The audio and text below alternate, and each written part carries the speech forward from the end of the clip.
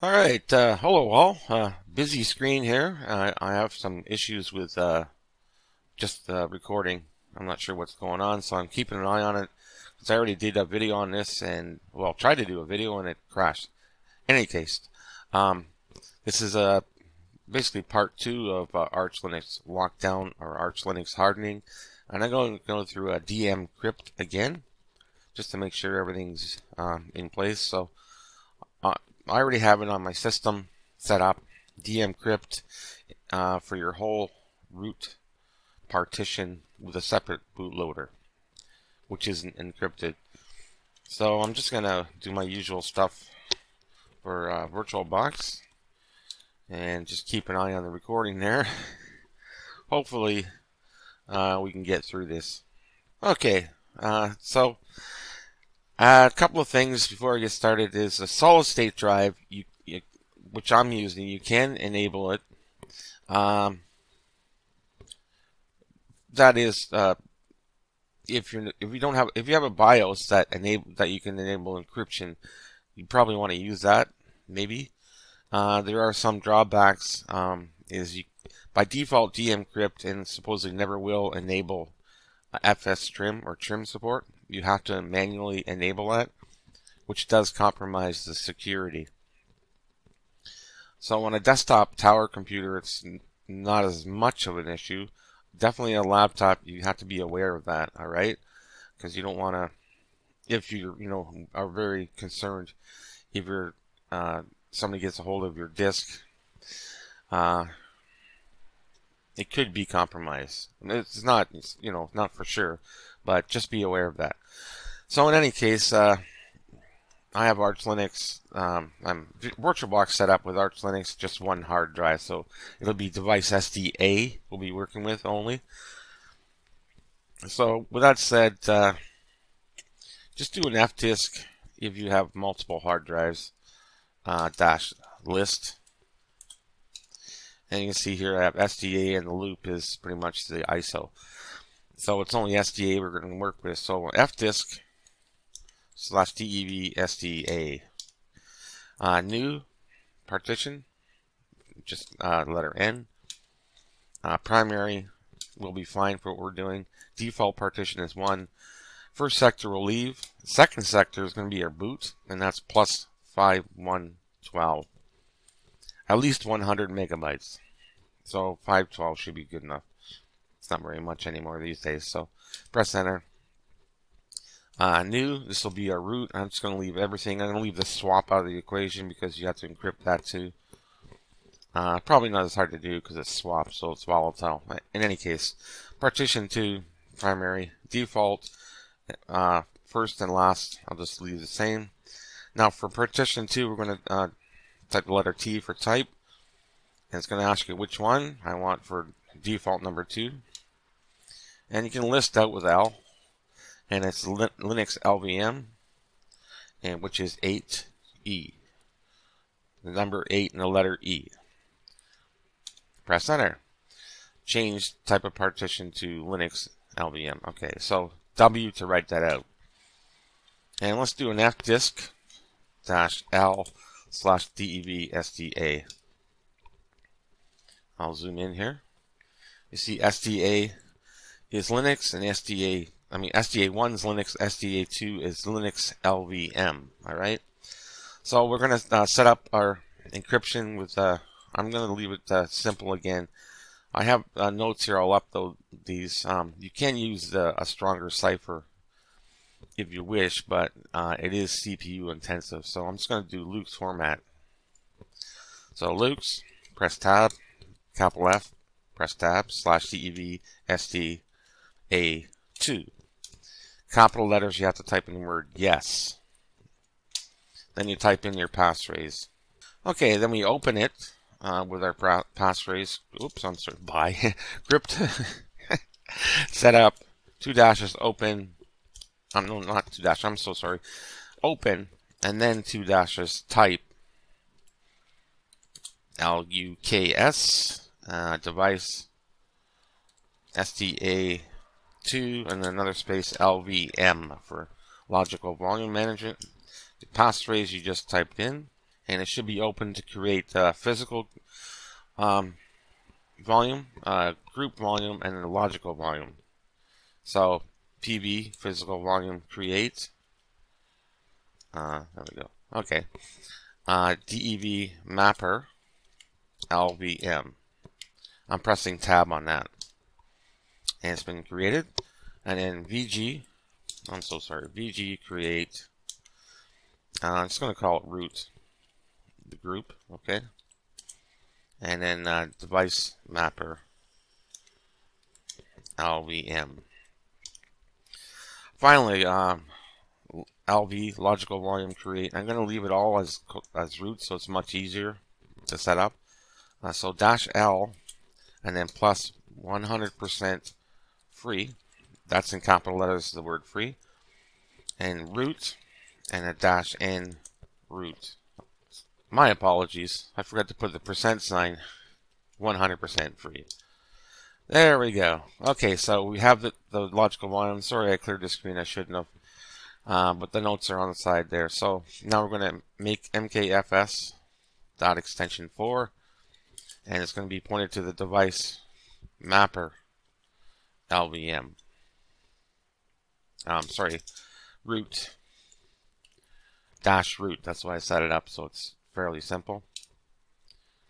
Give that a bit of time, and we're done. Now we'll just mount that DEV mapper root -root to MNT. Now for our boot, it's the same idea. You can maybe extension 2 or 3 or 4 is fine. /DEV STA1. Alright, and then we mount that to, no, we make a directory, sorry. mkdir /DEV /MNT, I'm so sorry, boot. Now we mount the boot partition to, so DEV STA1 to /MNT /boot. And apologies, I am trying to keep an eye on the recording. So I'm kind of a little slower today. Alright, so those two partitions have been mounted. I'll clear the screen, ls/MNT. You'll see boot lost and found. Alright, now I'm going to install Arch Linux. Okay, I just made a video a couple of weeks ago or a week ago on installing Arch Linux, so I'm going to skip through the process of installing that, and I'll get back to when we generate the file system table. Okay, so I'll be back in a flash. Okay, so Arch Linux installed.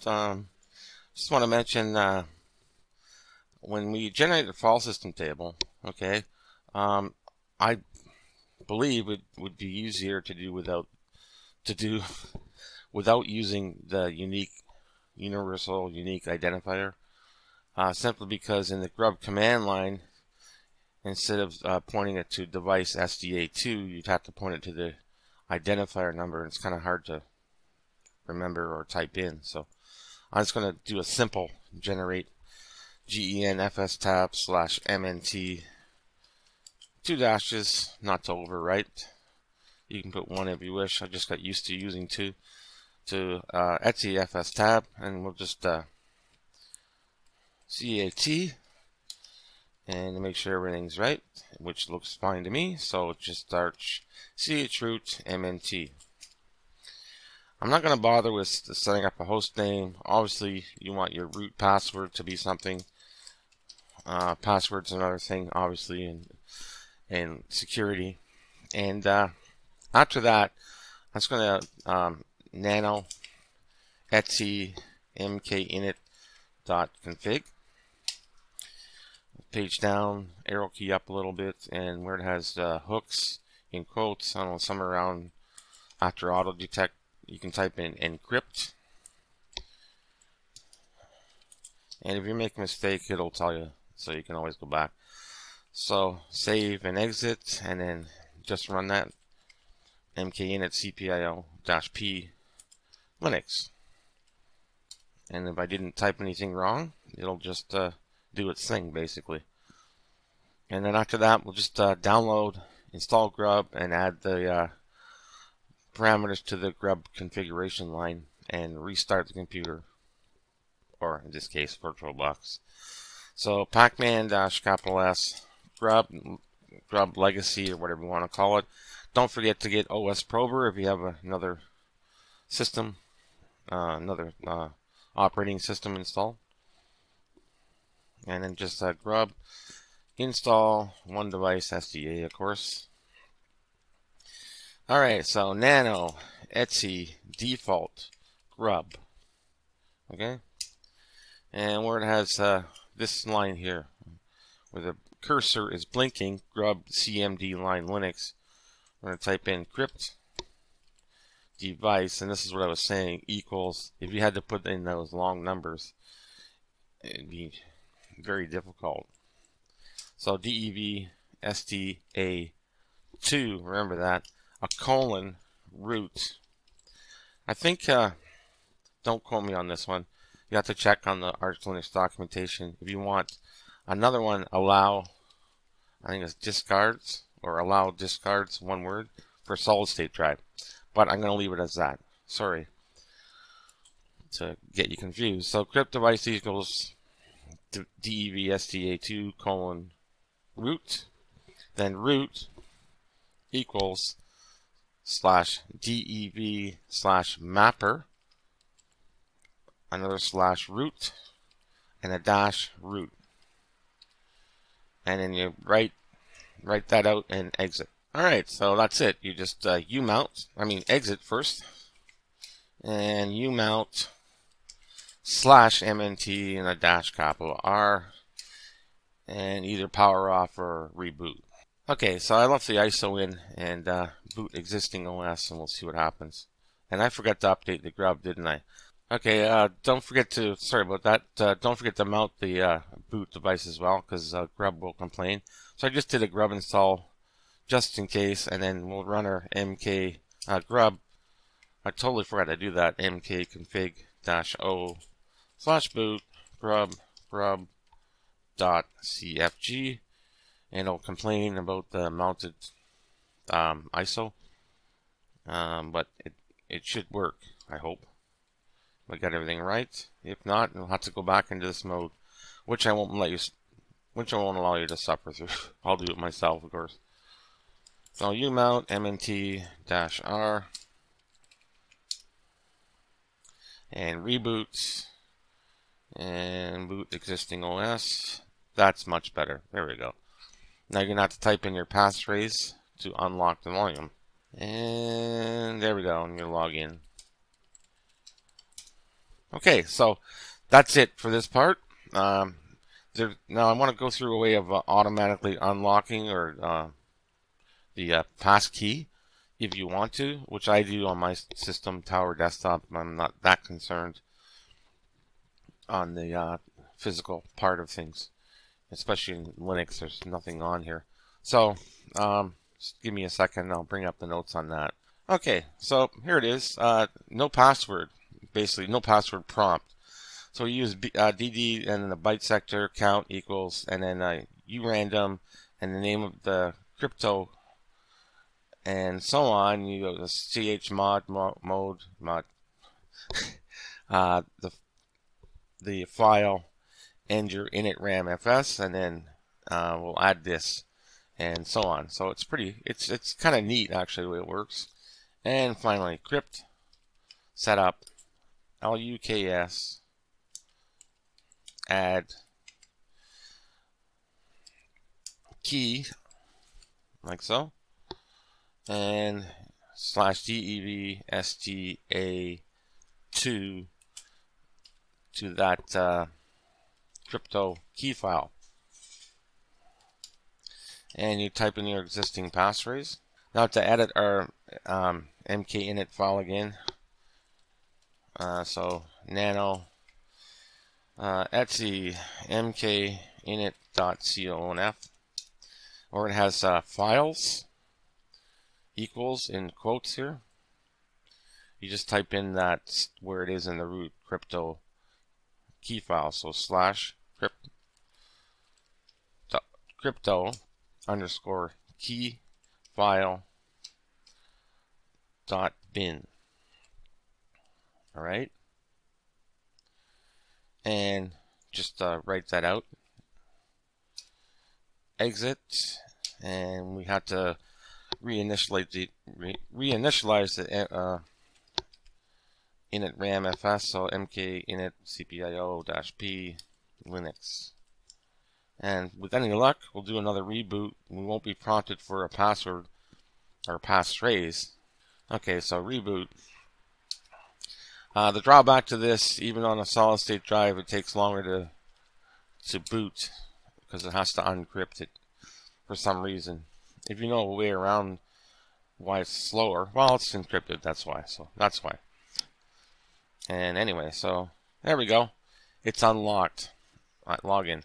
Now you can do this as a you just I'll point to the Arch Linux documentation, but you can put this on a USB drive instead of on the hard drive if you want to do that, if you want to automatically unlock.